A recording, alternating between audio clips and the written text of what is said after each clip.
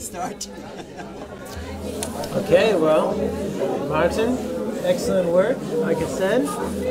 And it's really interesting, but how did the project get started? How did it get started? I'm European.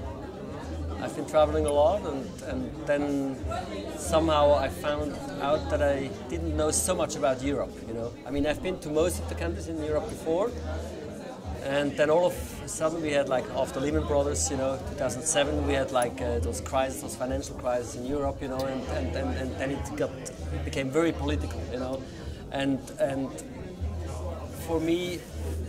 All of a sudden I realized, you know, that Europe is something completely different, you know. People, they started to believe that Europe is more like European Union, you know, and when you look at the map, you know, then you see that Europe is something completely else, you know. Europe is much, much, much bigger.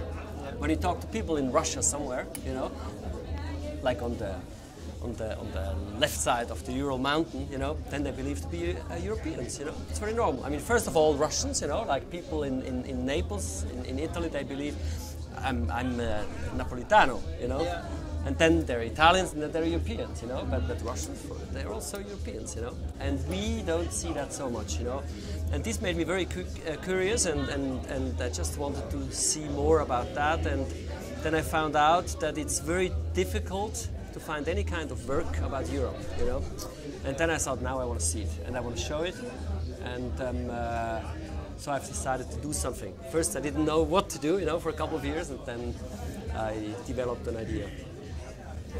And you're a photographer, you've been a photographer, Yeah. so you chose to go out and make photos. Yeah. But of course, you talk to people, and how did you choose who you're going to photograph to tell the story? Well, I mean, once I have decided, you know, that I want to portray people, you know. First I thought I will do more like reportage style of pictures and so, but once it was very clear that I want to portray people in a very, very simple way, you know, with a white backdrop, you know, then it was very clear that I want to show real people, you know. And so the question was, where can I find the real people, you know? Basically you find them where they work, in their families, on the streets, and so on, you know. So for me it was very clear from the very beginning that I had to find those people where they are, where they live, you know, and to get them out of what they're actually just doing right now. So we had like two different methods, you know. The first was like I saw someone, you know, and then I was basically telling my assistant build up the studio, and then because we're working with large format cameras, so it's a little bit complicated, you know. So within a minute or two we build up the studio, and then I got the person, asked him to take pictures, and then we did the pictures. And the other method was like that I was more like thinking, oh, what kind of pictures would I like to take, you know? For instance, you know, when we have like harvest time in France, you know, where they go to the vineyards, you know, then I went also there, you know, because I want to show this kind of the tradition in France, you know, with all the wine and so on, you know. So we went there, and there, you know, like when in the evening after the work was done, you know, came back to the winery, you know, like I built up my studio, and then I was asking people coming back from the vineyards, you know, if they would have a minute to share. Now I understand better how you chose these people, because that was for me amazing. You know, I see a big variety of people, and you know, if you go to the Bahnhofstrasse, which is mentioned, or Opal, you know, it's not where these people are. So I realized we actually made a strategy to say, like, I want to have this type of person and this type of person, based on, like, you know, what kind of work you wanted to have photographed, maybe what kind of generations you wanted to have photographed, and then you looked for spots where they actually show up. Look, when you travel to 48 countries, when you travel to over 250 regions, you know, then you start thinking about what you want to do there, you know. And it's very clear that in Iceland you have different kind of expectations, you have different kind of pictures in your head than from France and Paris, for instance, or when you go to the UK, you know. So of course I could have said, well, I'm just driving to England, and when I see someone I will just photograph it. But for me it was more interesting, you know, to go to sometimes special places, you know, like when you go to Warft in Danzig, you know, there is a history behind, you know. Yeah. It was a very important moment for Europe's history, you know, in Danzig, what happened, you know, with Solidarność and so on, you know, basically by the end of the Cold War. You know, it has somehow started there. there. It has somehow started there. You know, yeah. And so there's also a historical aspect. You know, or for instance in the UK, I mean, I don't know if you have been to England. You know, but in England, it is very interesting. You know, when you go to a soccer game, then you see those fans. You know, they're very different than they are in Switzerland. You know, and on the other hand, when you go to Royal Ascot, you know, that's the horse race for the Queen. You know. I mean, I went there with a friend of mine, you know, he was assisting me, you know, and the dress code for men for the royal enclosure was 55 pages long, you know, 54 pages of dress code, you know, because, I mean, there are all the details, you know, don't care so much about clothing, you know, so, so how did you manage to get in? Well, that's my job, you know. I'm a photographer. I always had to go to places and to photograph people. So I don't know, but I just went there, you know, and I tried to organize things. That's my daily. How did you convince these people to actually agree to be photographed? I asked them, and I'm very surprised myself because we have 1,247 portraits, you know.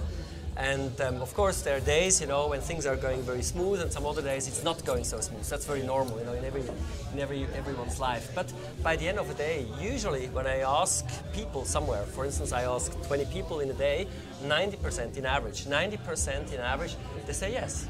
I was very surprised by that. And what was even more surprising, you know, sometimes I really wanted to have someone, you know.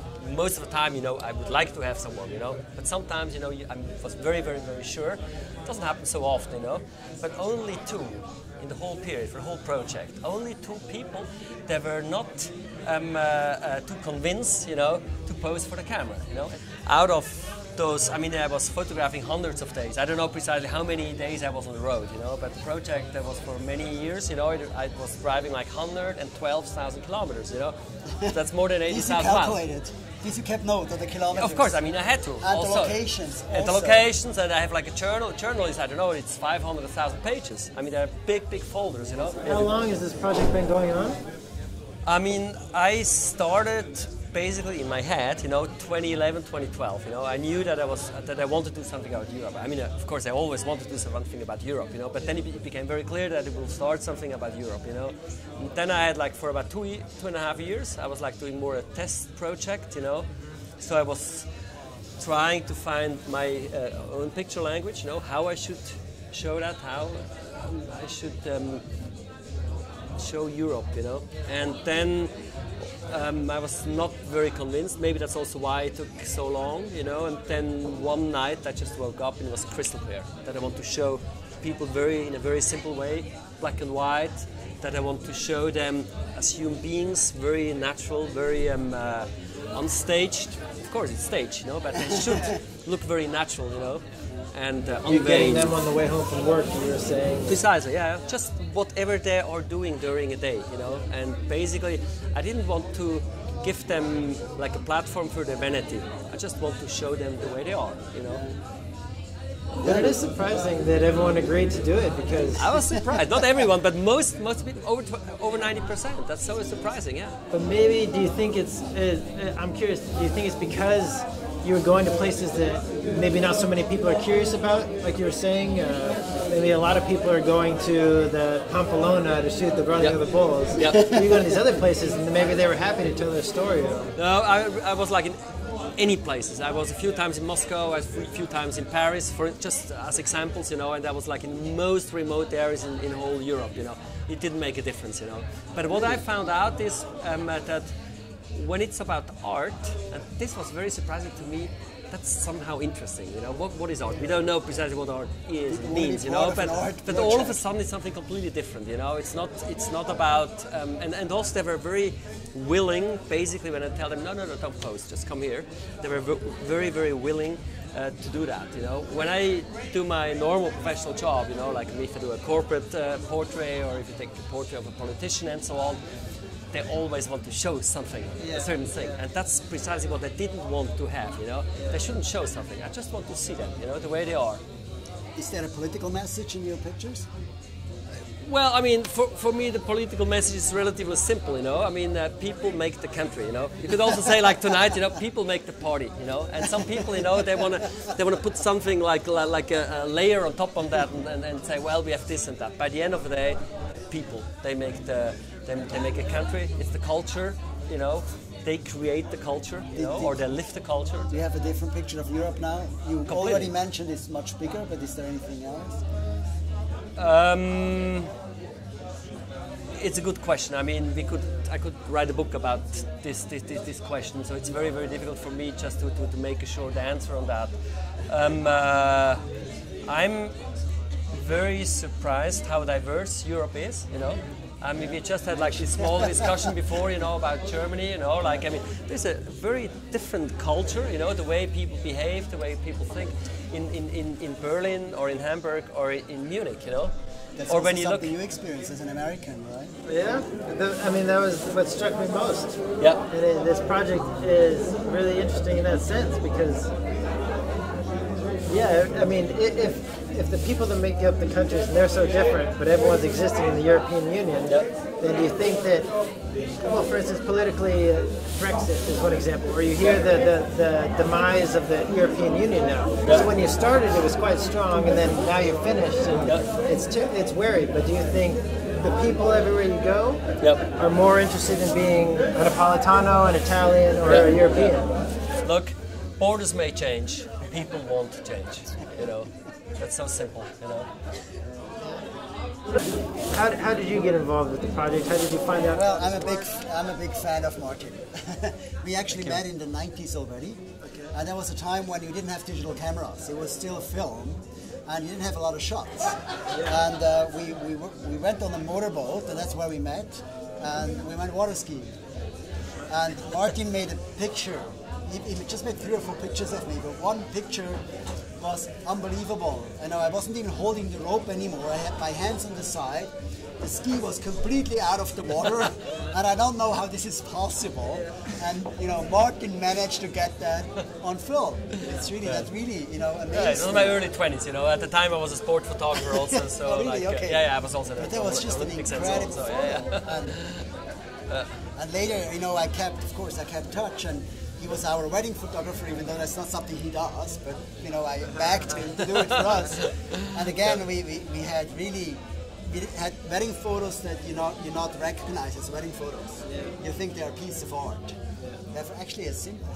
You know, it's a little bit, you know, in that black and white style. He also shot a couple of photos, really unique, where I don't even recognize myself on the photo. You know, like this is a different person getting married because they look so timeless.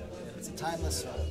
So we stayed in touch, and then Martin, you know, made our pictures for the office for 10 years at least. You know, he did all the pictures for my office, and then he comes up with his, you know, Face of Europe, and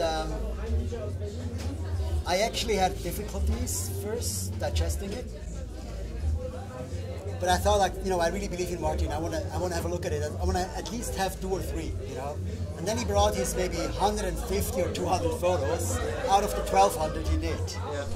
And I was like, okay, 200 photos. Fortunately, he took the lead and he said like which one are good and bad, and we started to put them on the table. And then something changed in me. Suddenly, these people were not strange anymore. They were not, you know, before I had kind of a resistance, suddenly they became friends. And I got really excited. I can still remember, but it's like, oh, we take these 2, and then we take these 3 together. And then, you know what, these 18, they have to be in one picture. Or I think it was 36 or something. I put in one picture.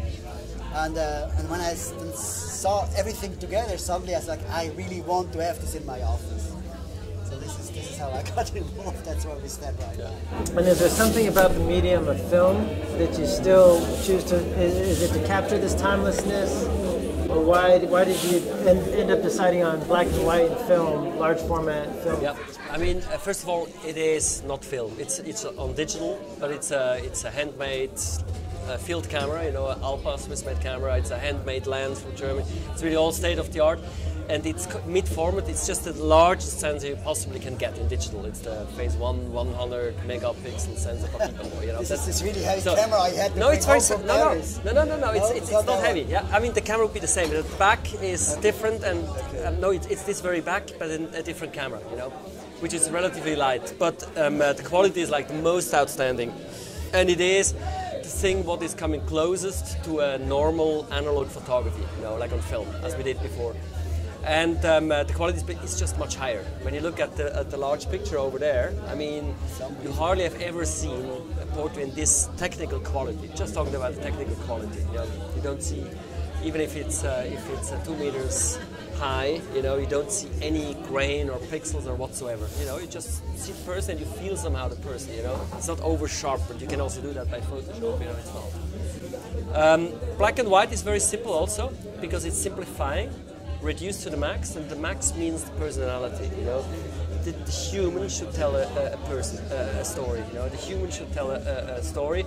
Because when you look in someone's eyes, you know, or when someone is sitting over there, something is happening. Maybe you don't know what's happening, you know. Maybe when you look at the people, you don't know what's happening. And that's maybe even true, you know. But that's interesting, you know, because it makes you think. That's what is so fascinating to me, you know, working with so many different people. I have been photographing thousands of people in my life, but when you always do it in the very same way, you know, like in this case, you know, in front of a white backdrop, you know, and then it's becoming very, very pure, you know, and with black and white, you're reducing even more, you know, and of course, I mean, you could say those are two examples, you know, like with the tattoos, the lady, the singer, and the massage therapist I took in Ireland, you know, they have those huge tattoos that they must have a certain way to express themselves, you know, but still, when you look in their eyes, then you can feel a certain personality.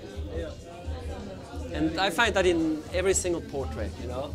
And it's interesting actually, like when we're looking at the when we would look at the 1247 portraits, you know, in 90% in the cases, something is happening, something interesting is there, I find, in 90% of portraits. And Herman, how did you end up deciding? It's a really good question. Yeah. That was really tough. There's so many pictures. I still remember when I had this, you know, maybe 50 or 60 pictures, and I had to reduce it to 36 for the big one. Yeah. And I left it days on my actually dinner table, you know, in our dining room, and we couldn't eat there. We had to eat in the kitchen.